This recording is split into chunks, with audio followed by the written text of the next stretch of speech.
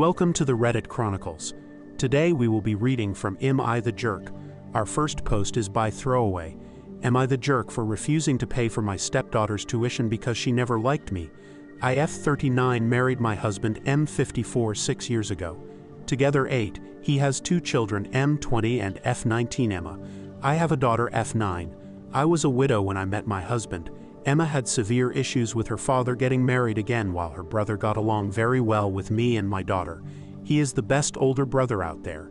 Emma did not like me and she treated my daughter very badly too, to the degree that she almost never left my arms when her sister was home. When Emma was 15, she permanently moved to live with her mother. My deceased husband left me a small fortune when he passed that I never touched since I had a good job and never wanted anything more. So last year I helped pay my stepson's tuition. I am planning to do that with my daughter too, and the rest I will add to my daughter.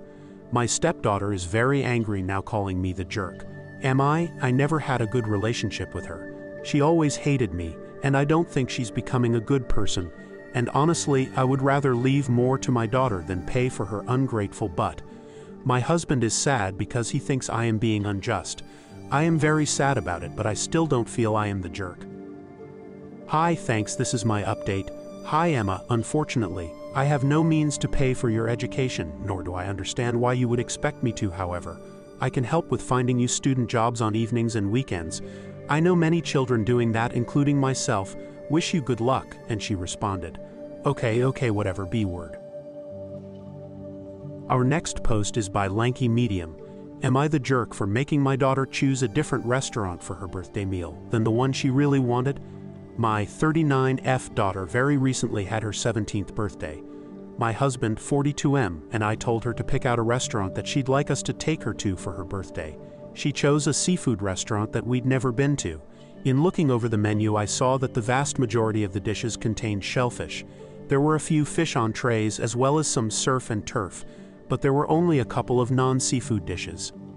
Our son, 15M, is deathly allergic to shellfish. He also can't stand fish. There were only a couple of dishes there that he could actually eat. I didn't want to take him there because I knew that he wouldn't really enjoy his meal, and I was worried about cross-contamination. I told my daughter that this restaurant wouldn't work and that she would have to pick out a different one. My son said that he would be fine just staying home, that we could use the money that we would have spent on his meal to just order him a pizza instead. My husband also insisted that since it was our daughter's birthday that she should be able to choose the restaurant, and that our son would be fine home alone with pizza and video games. But here's the thing, we can only afford to go out as a family every so often. When we splurge on a restaurant meal, I want both of our children there. I insisted and my daughter chose a different place and we had a nice meal as a family. But she is still a little salty that she didn't get to have her first choice of restaurants.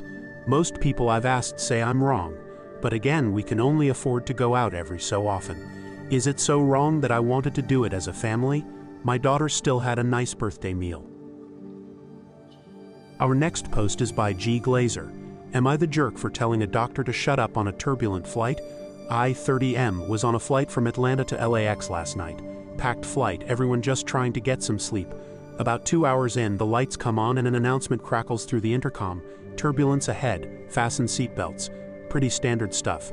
Then all hell breaks loose. This woman, maybe late 40s, impeccably dressed, starts freaking out, screaming about air pockets, demanding to speak to the pilot, the whole 9 yards. Flight attendant, super patient lady, bless her, tries to calm her down, explains it's standard procedure. Turbulence is normal, nope, not having it.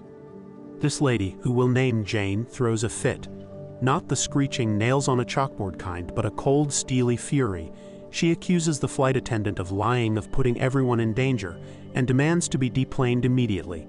Flight attendant says that's not possible mid-flight, and Jane launches into this whole spiel about how she's a doctor, pulls out an ID to prove it, and if something happens, it's on the airline. Now the rest of the plane is awake. People are grumbling, some looking scared, a baby starts crying. Flight attendant is trying to reason with Jane, but it's like talking to a brick wall. Finally, I just lose it, I yell out, probably a little too loudly. Look lady, we all get turbulence.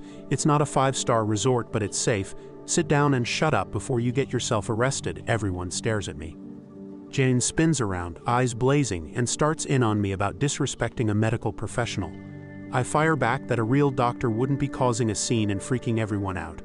The flight attendant dives in trying to mediate, but the damage is done. We hit some turbulence. Not terrible, but enough to jostle the plane. Jane freaks again and some people start getting panicky. I feel awful, maybe I made things worse. The flight attendant gives me a look that could curdle milk, but then steers Jane away to talk to her privately. By the time we land, things are calmer, but the tension is thick. Jane gives me a withering look as she disembarks, and a few people mutter thanks under their breath. So, am I the jerk? Did I just escalate a bad situation, or was I right to shut down a meltdown that was putting other passengers on edge? I'm honestly not sure. Our next post is by Scary Literature. Am I the jerk for telling my son that we don't really have any room for him right now, so he needs to live with his dad and stepmom? My ex-husband and I divorced when my son was 10. My ex had found someone new. We went for 50-50 custody, but he still had to pay some child support. I went back to school at that time. On the weeks his dad had him, I buckled down and did nothing but schoolwork. When he was with me, I made sure I had time for him before and after school. I did expect him to help around the house, but nothing excessive. Mostly just cleaning up after himself and helping with cooking and laundry. His dad's house was more fun. I tried to make my home welcoming. I bought a used PS4 and I got fiber optic internet. It wasn't enough for him. When he was 14, he and his father got the court to award my ex primary custody. I did fight it, but my son made it clear he would run away if I didn't give in. Counseling didn't help. I tried everything. It was devastating having my son decide I wasn't someone he wanted to spend time with. He started skipping visitation. When he did come, he would leave the house and not come home until it was time to sleep. During this time, I started a relationship with my current husband. He helped me through this. He wasn't on my radar romantically, nobody was, so he got close by being an amazing friend. I asked him out and we got married 6 months later. We had known each other since I went back to university. 6 months after we got married, I got pregnant. By strange coincidence, so did the woman my ex was cheating with.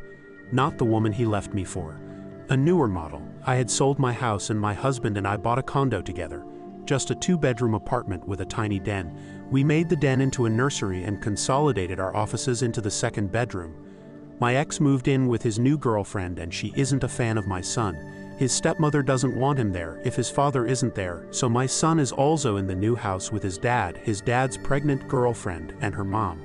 My son is 16 now and he called me to see if he could stay with me. I said I didn't really have any room. He asked me what I did with his room. He didn't even know I sold the house. He is very upset. He called me a B word for not having a place for him to stay. I said he could stay in our living room on the couch. Not acceptable. I talked to my husband, and we have enough money from the sale of my house and his old bachelor pad as well as our condo to buy back into the market. We were waiting for interest rates to fall, and we were going to move to a more reasonably priced city. I told my son if he could take the living room for now, we could have a room for him in 6 months. He moved in with his grandparents. He isn't happy there. At least his dad got him a car so he can drive to his same school. My son is pissed that I prioritized my new baby and my work over him. I had no expectation to ever need to house him again. My ex called me and told me to make our office into a room for our son. I told him that our son's circumstances were his fault, not mine. Thank you for listening to the Reddit Chronicles. Follow for more content.